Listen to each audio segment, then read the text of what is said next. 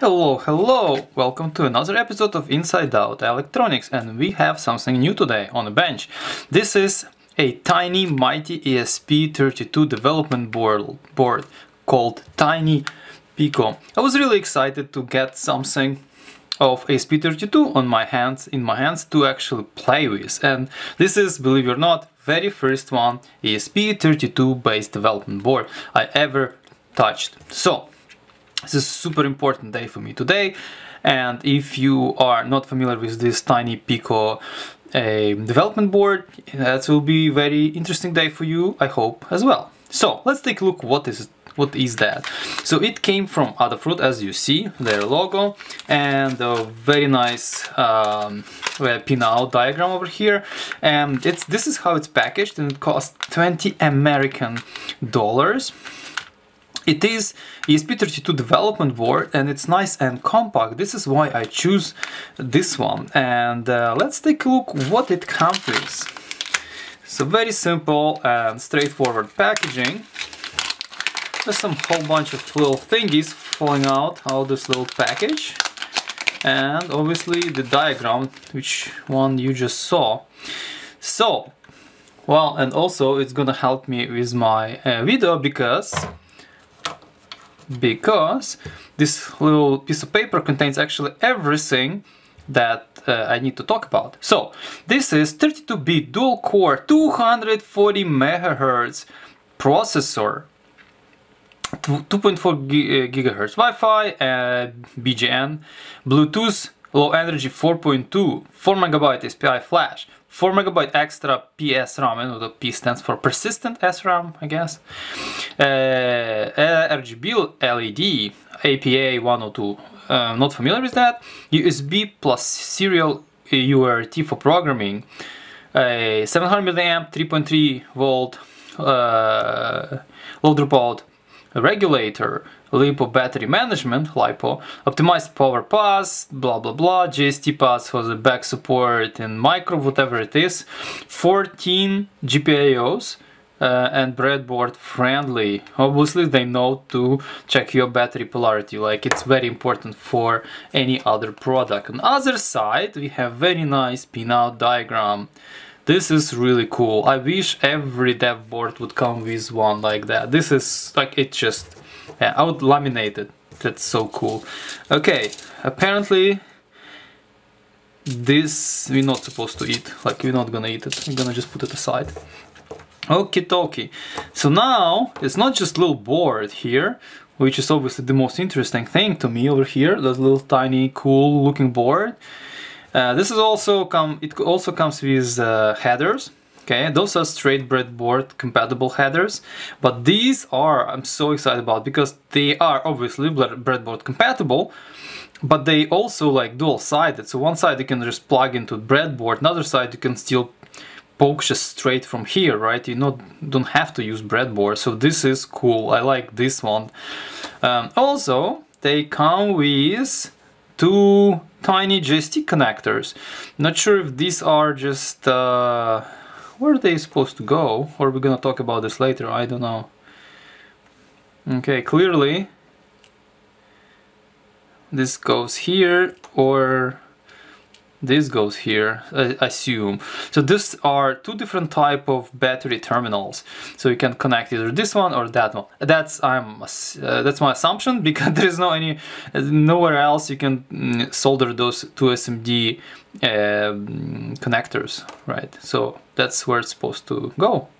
And there is a polarity over here, so that's the only thing I would think they can be used for.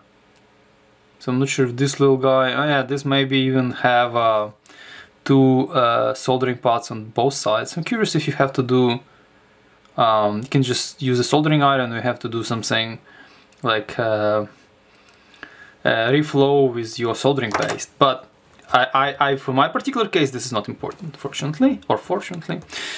So cool. The packaging is even cool, whatever is included. So, but let's go to the business end over here.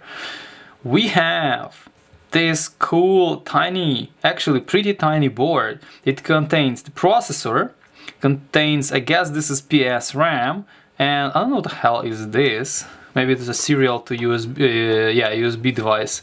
I will take a look closer and we discuss it. So this is the close-up view of Tiny Pico. So let's take a look in details. What do we have here? As we see, there's a whole bunch of nice goodness straight on the top of the board, and the backside is completely flat. So if you love flat boards, this is for you. There is no any elements gonna protrude except maybe your pin headers if you decided to do that.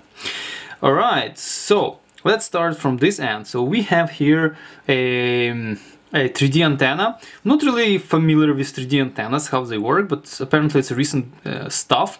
So it's supposed to be able to have a better reception, I assume. Transmission, reception, quality of signal. We have RGB LED, we have reset button, and we have core of the operation is ESP32 processor, dual core to 40 MHz and yada yada yada, good stuff. Oh, by the way, I don't see external oscillator, at least not obviously see it. I think it's internal. Yeah, that's actually pretty cool. And this guy have also 4 MB of SPI flash, Wi-Fi, Bluetooth, everything in there. I assume this antenna is used for both, because I don't think I see any kind of antenna business on backend here, like, you know, PCB antenna and stuff. Right. Then we have this PS RAM, 4 MB of PS RAM, or megabits, I think. Those are for megabit of PS RAM, which end up 512 MB of RAM, PS RAM. Then we have onboard, I was right, onboard USB UART. I think this is, I don't know whose chip is that. It's called CP2104, so yeah. So over here we have battery management. So this chip will be responsible for charging your batteries, pretty cool.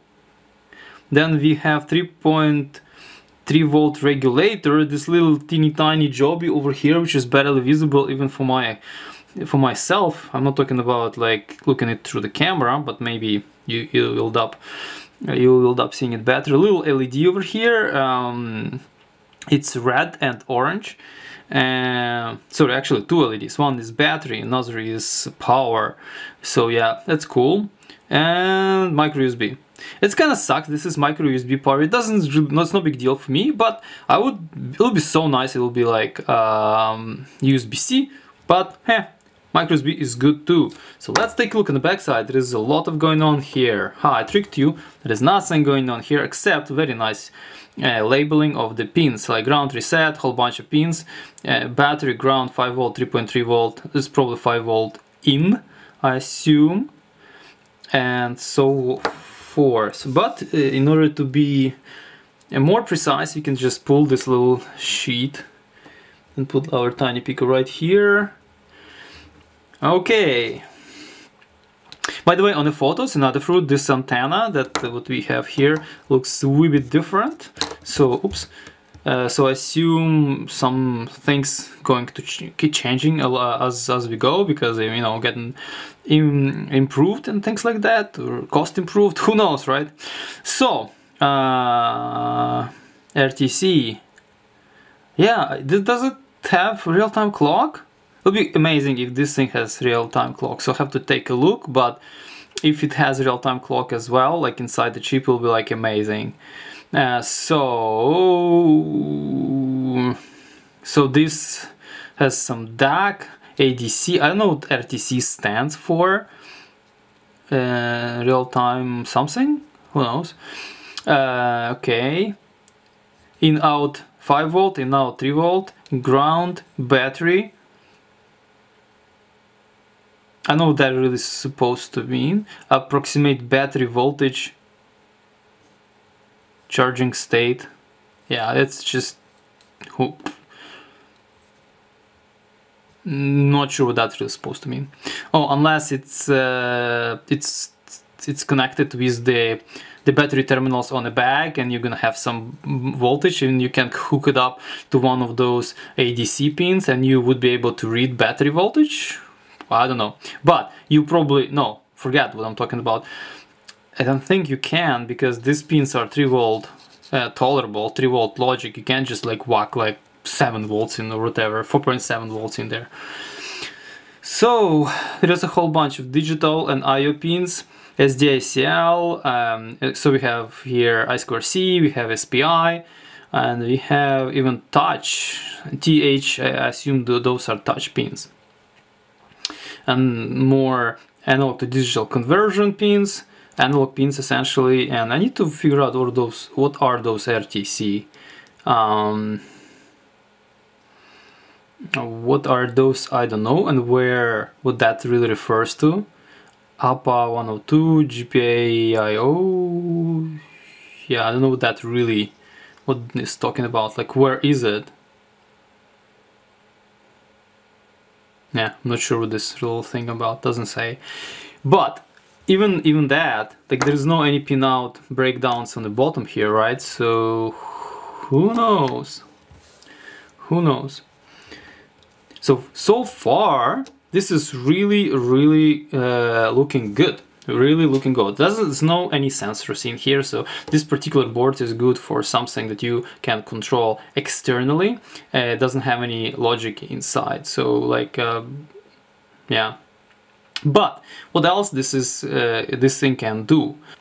So the programming languages, it supports MicroPython infrastructure, Expressive IDF, and Arduino IDE. Honestly, I never worked with Expressive IDF, don't know what is this, so I can't really comment on that, but for me the main focus is Arduino IDE, and if it works with Arduino IDE, this is perfect. So I really love to developing stuff using C++. I assume it's Expressive IDE, something like that, but I must be mistaken. Let me take a look. So what would you need in order to connect to the computer and start developing? Well, apparently you would need to install drivers from Silicon Labs. So this little chip come from Silicon Labs and CP2104, and you need to get the latest driver from your C-Lab CP2104 chip. So you just install it on your system, whatever it is, like Windows or Unix. Ubuntu, for example, probably Mac. I actually haven't played with Mac, so I don't know what kind of drivers where you get them, probably the same place. But some of those platforms, like for example Ubuntu, is really good, and sometimes it just doesn't need drivers. As long as the device adhere to some UART protocol, it's just gonna work.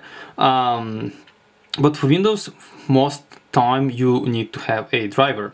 So then there is a detailed explanation of how to connect each, how to use and set up each of the platform this thing supports, like MicroPython, Expressive IDF or Arduino, and you have to follow each individual guide in this case.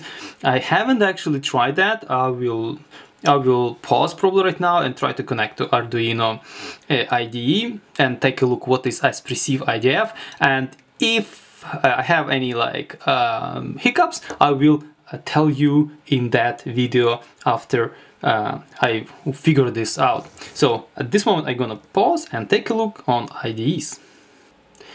So I had a chance to play a little bit with this TINY Pico ESP32 development board, and I installed my Arduino IDE and installed all necessary library packages for that, and it turned out to be very easy. Also, I had a chance to take a look at this Expressive IDF, which turned out to be not exactly what I thought it is. I thought it's like a C++ development platform. Turned out to be it's a Python-based development platform and the framework, I would say, and it's also Python-based and it's command line-based. So it's not. I don't have any issues with command line. I do not really like Python per se. It's my honest opinion. So MicroPython and Expressive IDF not gonna work for me, but Arduino IDE, because it's C++ based, I would prefer. But technically I don't know, for example, capability differences. So if, for example, Expressive IDF and MicroPython gives me more flexibility, give me more library and support,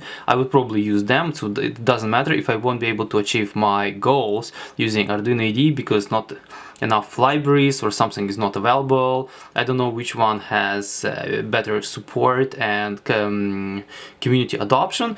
So if, for example, one of them has better support, more libraries and better community adoption, I would employ that for my project. So I already programmed some really basic example, which essentially is the same which it's programmed already. And here we are using my little power bank, powering, let's say. Yes, it's blinking. So it's just blinking LED, nothing really special, not using any Wi-Fi, whatever Bluetooth thing, it's just blinking LED. Blinking also these two guys. So this is actually it at the moment. Looking forward to make any cool project. I have few already in my mind.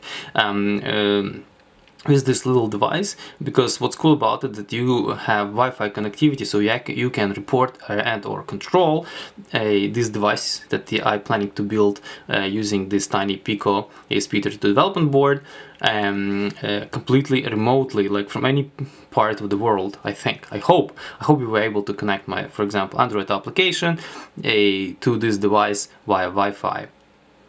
So yeah, so I'm gonna wrap up. I think this is really cool tiny development board because it's very small. Sometimes size is matter, and it's also low power, and it's very compact and has Wi-Fi and Bluetooth. Tons of memory, tons of flash, all what you need for. So thank you guys for watching. I hope you like this sort of quick reviews of development boards. I'm really happy every time I receive any kind of development board to share with you. Stay tuned for another episode of Inside Out Electronic. See you next time.